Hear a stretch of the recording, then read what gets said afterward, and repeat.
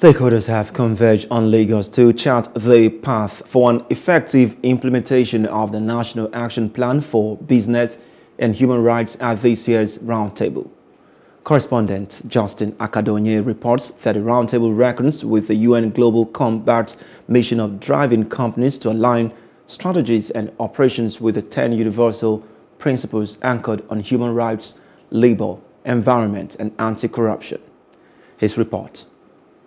People have different management styles. The United Nations Guiding Principles on Business and Human Rights gives a framework on how governments and businesses are to protect and respect human rights, including what mechanisms are to be put in place to reduce, mitigate, and redress business-related violations.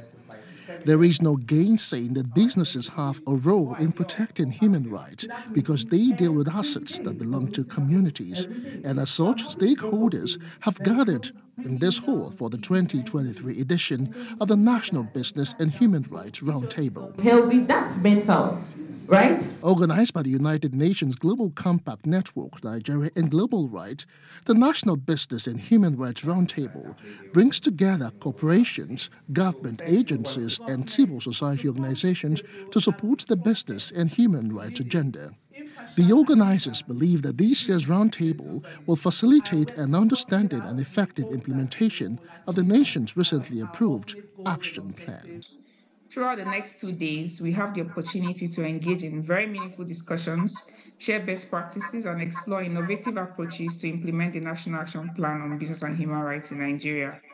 The call to action we extend to each stakeholder present today is an invitation to weave human rights principles into the very fabric of business operations.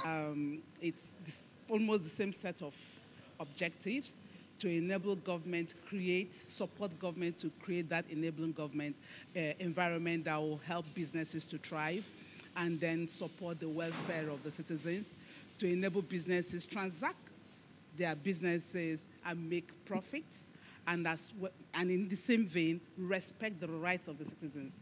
Now we have the National Action Plan, so the question is what next?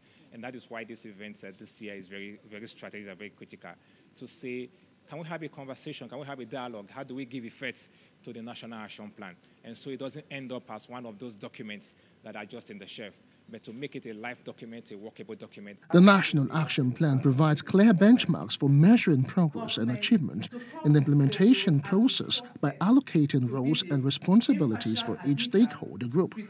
However, casualization of employment, environmental hazards are some challenges the action plan seeks to solve.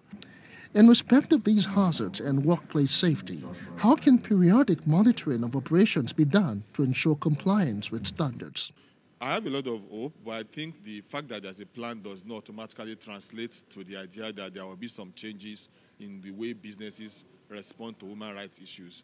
I believe one of the key incentives is competitive advantage, where competitive advantages plays up as a result of compliance or increased uptake of human rights imperatives. You are going to see much more businesses play in that particular space. The roundtable features discussions on rethinking human rights across supply chains, access to remedy vis-à-vis opportunities for redress in the National Action Plan, as well as stakeholders' role towards achieving effective implementation.